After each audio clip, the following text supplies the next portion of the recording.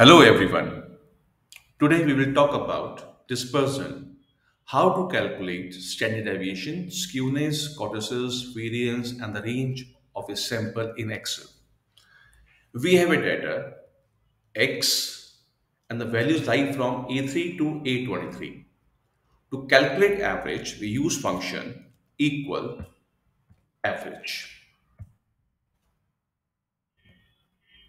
And the range is A3 to A23. And answer is 10.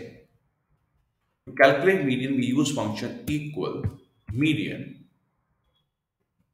and select the range A3 to A23. The answer is again 10. To calculate mod, we use equal mod function and the range is A3 to A23. Answer is 10. When mean, median, mod are equal, we can say that distribution is normal. To calculate standard deviation, we use function equal standard deviation. It will give you the generation of a sample A3 to A23 and the deviation is here 5.63.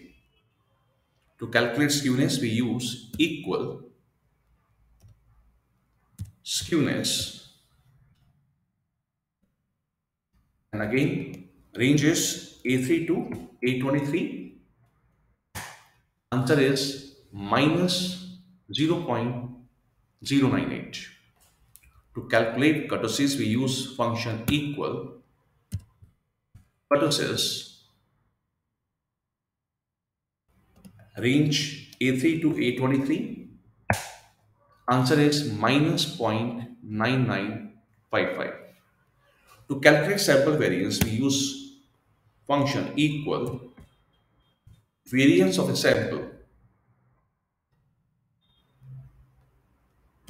A3 to A23 and answer is 31.7. To calculate the maximum value in the given sample, we use function equal max. Range is A3 to A23 and the maximum value in the data is 19. We can check that. Yes, the maximum value is 19. And to calculate the minimum value, we know the minimum value is 1, but we will find out with the help of a function equal minimum A3 to A23 and the answer is 1.